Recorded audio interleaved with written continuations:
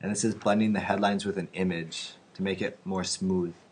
So they're all good in their own way, but you need to choose which one would work best for you if you're using this style. Now there's a big difference between serif and sans serif. Okay, first of all, here's the difference. So sans serifs do not have these serifs. Okay, these red little things are called serifs, and this is serif font.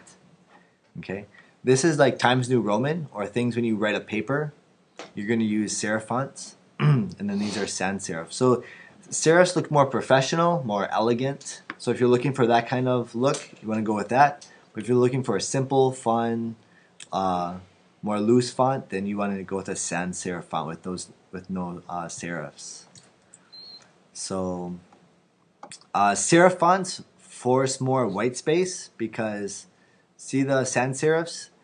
They go on the A and then your eye runs off the A because there's no stopping point. Whereas serifs, it kind of, when you read it, these serifs kind of block in your eye or vision. Like it reads only the letter and it reads across. It's easier to read, but if you want more creativity and want things to be more layout, then maybe sans serif would be the way to go.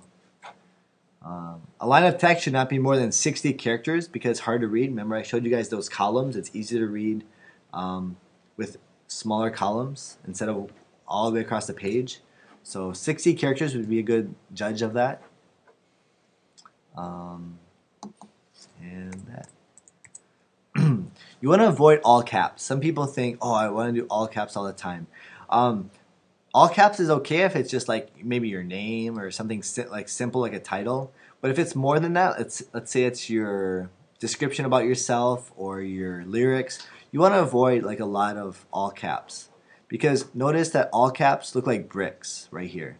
So if you block in these letters, you'll notice that it's really brick looking, right? Whereas if you block in the lowercase, notice that it has more shape.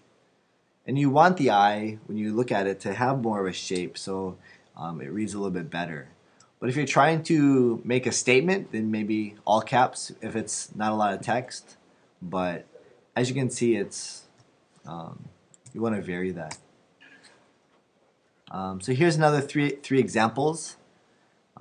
Text is where the story is and displays it where it describes the content and lure the reader to reading the text. Okay, so it's just different ways of putting the text in parts. And you want to think about this when you do your lyrics, because your lyrics are going to look something like this, right? With more text.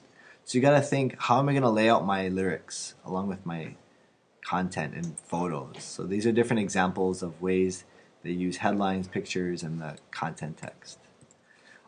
You can use text as shapes. This is like a salt company, and their salt company, this is their logo, this girl with the umbrella. And basically, their commercials and things is like it rains down salt. So in this picture, the text that's running down is actually supposed to be like salt or rain. But it's actually text, and people can like read the text to know more information about this product. So you can use text as shapes. Here's another example, like back in the day, maybe an advertisement for a towel or an article about something like this. They put the text in the shape. Here's a comb. This is pretty creative, right? This is for Vogue back in the day. See the text here, and then it gets combed out, and then do the coarse hair over here. So that's pretty creative. And these are different examples of this is called Daily Bread. It's like a devotional, and you can find that online if you Google search that. But they're just short devotions. But when they first came out with the devotion, they had the layout like this. And it's very simple, basic, and blah. But then they changed it a little bit. So notice now that we have a column here instead of it all over the place. We have a column, things a little bit more laid out better. Then they changed it again. Okay. Notice down here, this was the second one. And then here's a third one. Notice they bold it to make it easier to follow each place versus the second one. And that's the third one. And here's the fourth one. Remember we said columns is very useful to use, and here they use columns very effectively. Okay, and then they have the little verse section right here. So if you want to check it out. And then because it's a smaller column versus the previous one, it's easy to read. You want to read it faster. They also made the line a little bit better for separation right here. And this is the last one, so a little bit different from the previous one.